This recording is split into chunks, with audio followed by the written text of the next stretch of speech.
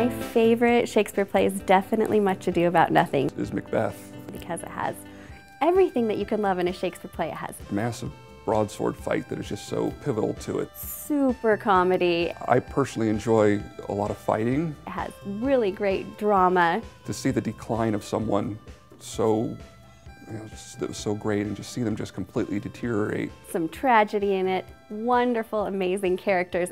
There's something just eminently interesting about that play. The language of Shakespeare is probably my favorite part, and it's some of the most witty, well put together dialogue that you can find. My name is Joel Wallen, and I teach Shakespeare. I'm Rebecca Wallen, and I teach Shakespeare. My favorite part about teaching Shakespeare is seeing kids especially, but even adults, really start understanding what they maybe thought was inaccessible. I love teaching kids the stories. There's so much just high drama that you don't find in other plays, contemporary plays. It's really very easy to understand once you understand a story, once you start getting kind of the feel for the language.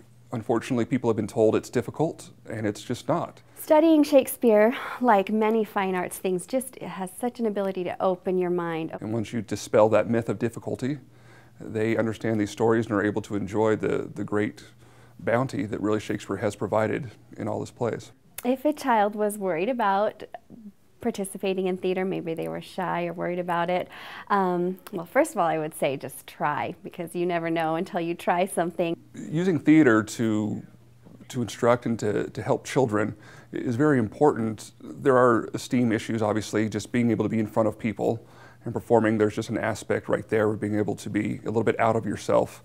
And we have found children, we usually start around age 5 in a lot of our programs, but there's children even younger than that who can now stand up on a stage and can recite, King Henry V's greatest speech, and see everyone's eyes open and see their interest in what they're doing. And it just gives them a chance to be out of themselves a little bit, yet still be more comfortable within themselves. Also, something great about theater is there are so many different options within the world of theater. Maybe you don't like being on stage, but you could be backstage helping if you're really good at organizing. If you're a really good artist, you could help with scenery or costumes. If you're really good at organizing things, you could be the stage manager. There's so many aspects to theater that if you start doing it, just start, you're going to fall in love with it. It's just a great medium for being able to express and being able to gain confidence. I think Shakespeare was one of the greatest writers of all time.